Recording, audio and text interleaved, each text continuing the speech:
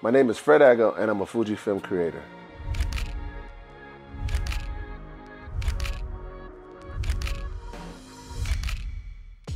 I decided to shoot at Big Bend, which is in deep, deep West Texas. It's on the border of Mexico and the US.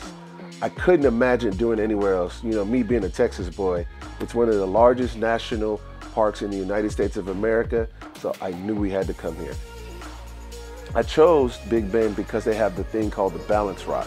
It's two pillars holding up a rock that's tons of pounds. And when you see it up close, it's mind-blowing. You just sit there and think, how was this created? I did everything with my GFX 50S2. That's the big boy. That's the new, okay? And I love that imagery. I mean, the medium format allows you to get crazy detail, and you can just get amazingly crisp photos. It just made my job that much easier. I recently came into the GFX family.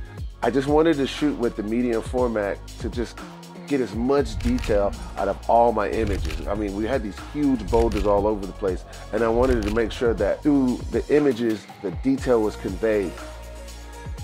Today's shoot was amazing. I'm super happy with everything I got. The GFX was really great. I think it played a role in my ability to shoot today because I was able to see the detail and know that I was landing all the shots the way that I wanted to.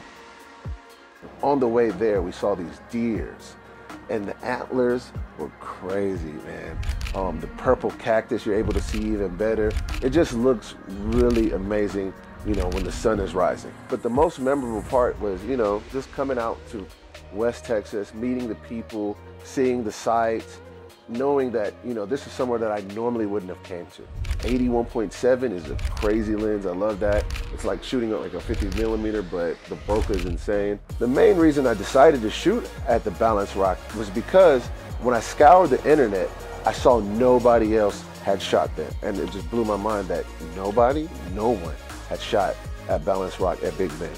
I wanted to be first, and I wanted to bring Fujifilm with me. I'm very thankful for the opportunity, and I appreciate you, Fujifilm. And like I said, you know, that GFX is just more than full frame.